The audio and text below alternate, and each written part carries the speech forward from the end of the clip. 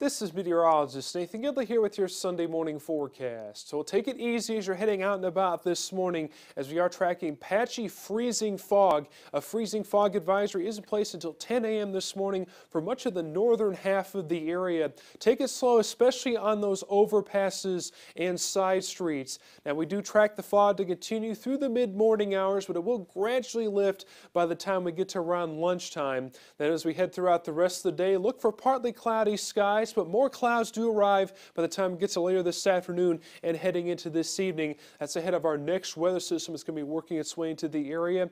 Temperatures rise up in the mid-40s by the time we get to late this afternoon.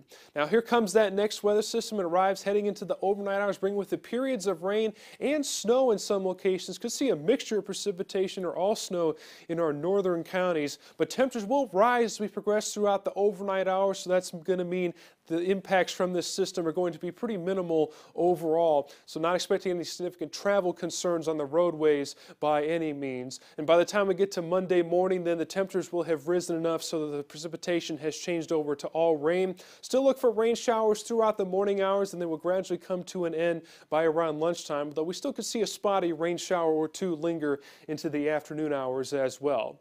Here now, look at your exclusive 10-day forecast, all the way up to 56 degrees on Monday with those rain showers primarily in the morning. Then we track another system on Tuesday, bringing with the chance for some rain and snow. Some accumulating snowfall is possible with this system, but confidence is low at this point, so keep checking back in for updates. 45 degrees then Wednesday. That high occurs early in the day with temperatures falling throughout the day.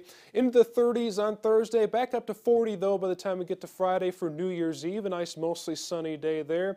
Then to open up the new year, we track a weather system that's going to be arriving in this Saturday to Sunday time frame. Stay tuned as we fine-tune that forecast. Chances for rain and snow there. Then those temperatures fall all the way into the 20s for highs on Monday before we get back to 33 degrees there Tuesday at the end of the 10-day forecast.